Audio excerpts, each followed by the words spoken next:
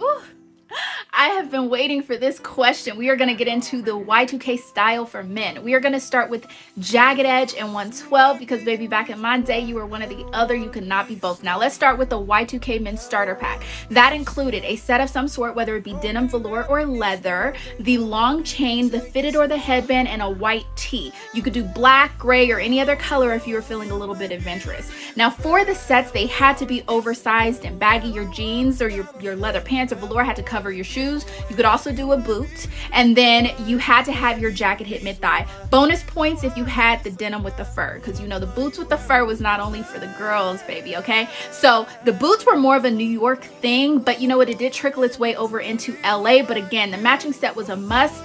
If it was summer, I want to call your attention to the shorts, which you're about to see in the red set here. Yes, the shorts had to hit at least your calves. They could not be shorter. Like for a part 2.